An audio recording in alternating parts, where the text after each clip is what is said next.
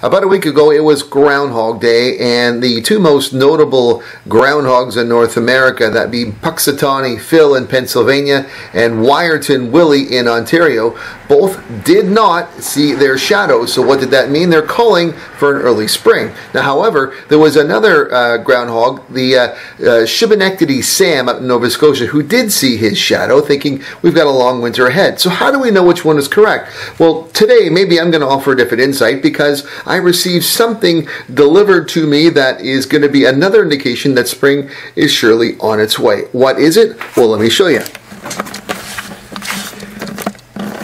What we have here is a brand new Toro 60V lawnmower, battery lawnmower, that the Toro company has asked me to review. I've reviewed battery lawnmowers in the past on my YouTube channel. I've reviewed a Ego, it's 56 volt. I've reviewed even push mowers, and I guess Toro thought I might want to do the same with their new, looks like their recycler 60 volt system. Now, I can't do it yet because I'll show you the reason why.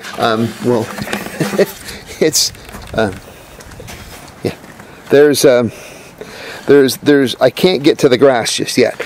However, I'm going to try to get this done as soon as I can. But I just wanted to let you know that coming soon, I'm going to be looking to review this Toro 60V lawnmower. So if you're in the market for a new lawnmower this spring and you're going to want to get some reviews, especially if you're looking at this new Toro 60V, hang tight. I'm probably about another 8-9 weeks away until I can actually get this thing reviewed. But I've also, in the 60V system, they've sent me as well a blower and a trimmer. So we'll take a look at all three items. But that's coming soon. Until then, though, enjoy the rest of the winter, and well, you know, the groundhogs can't be too wrong, so spring should be coming soon. There's plenty of ways for you to keep connected with me, so check out some of my social media links, suggested videos, and you know, I'd really love it if you subscribe to my YouTube channel.